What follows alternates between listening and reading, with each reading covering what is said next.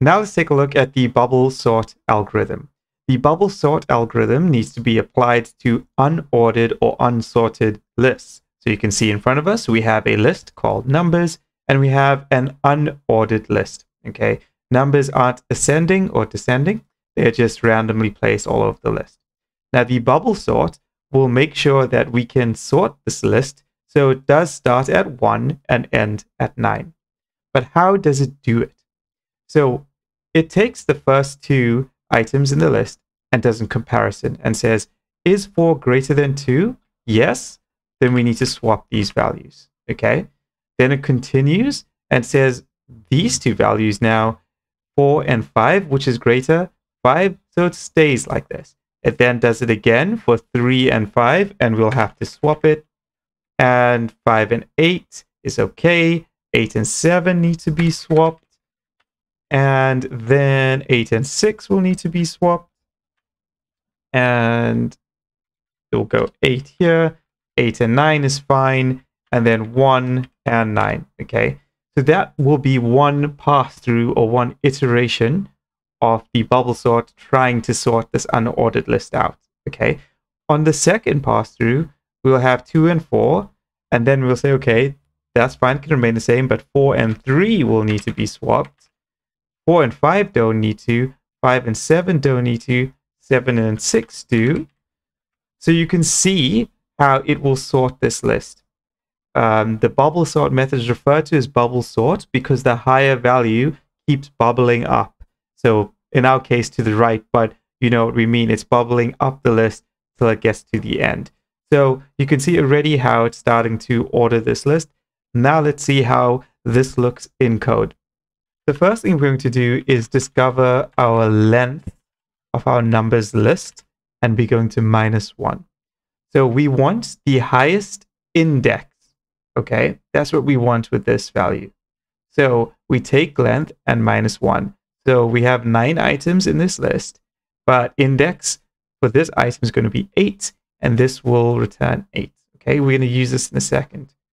Next, we're going to create a flag, call it sorted, and we're going to call it or set it to false. Okay, and you'll see we're going to do a while not sorted. So while sorted is false, keep doing these actions. Okay, so then we're going to say sorted equal to true. You'll see why in a second.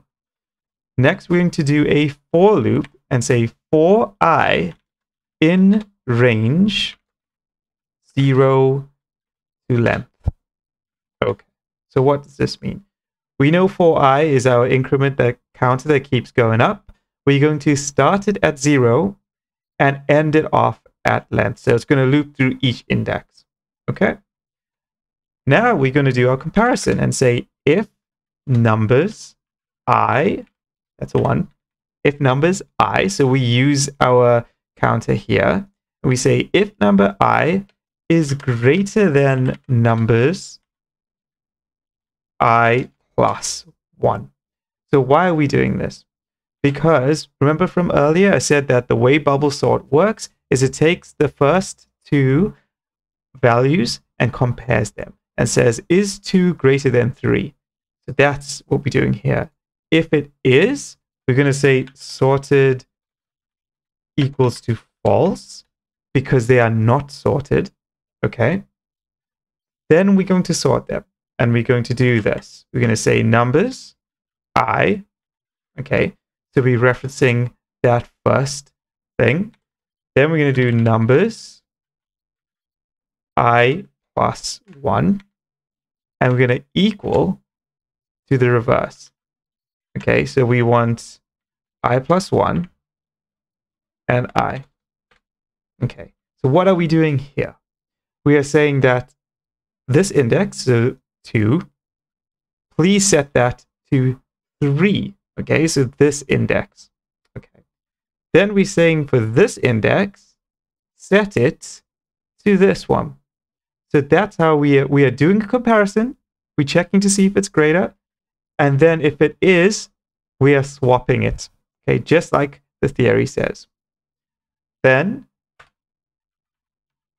believe it or not, that should be it. So if we print numbers and we run this, we now have an ordered list. Okay, so why did this happen? Let's go a little bit more in detail here.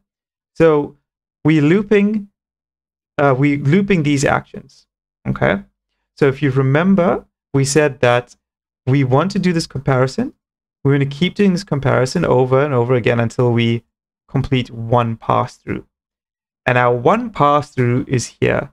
Okay, so inside that, we're going to loop as many times as required, and we're going to do the comparison, and we're going to move those numbers up. Okay, but as you saw in the beginning of the video, once we moved 2, then 3, then 4, we needed to come back and start again. Okay, so when we started again, that's why our while loop is there, to start the whole iteration again. And now let's change this up here. So if we did 3 and 2 and 5 and 4, so we just change it up a bit, and if we run it again, you can still see it orders it. In fact, we got a double 5 here. So this maybe should be, I actually can't see 6, maybe it's missing.